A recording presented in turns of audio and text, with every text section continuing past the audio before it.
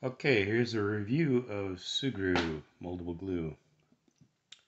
Basically, I have a set of kitchen knives and some of the old rubber handles on them, after about 10-15 years, started to harden and crack. Um, Here you can see how bad they start to look.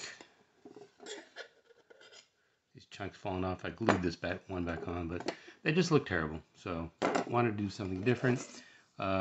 Once you start peeling that stuff off, this is what they look like.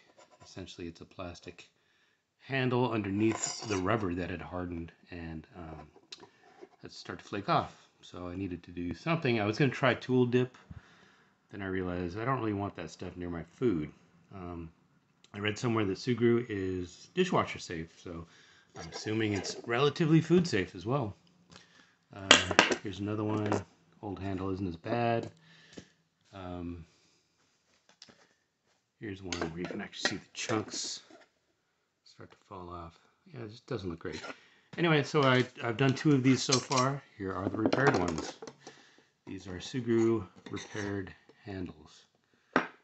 And they look a little DIY, a little bit textured in the handles, but I actually kind of like it. They feel good in the hand. The rubber feels pliable, malleable, not hard.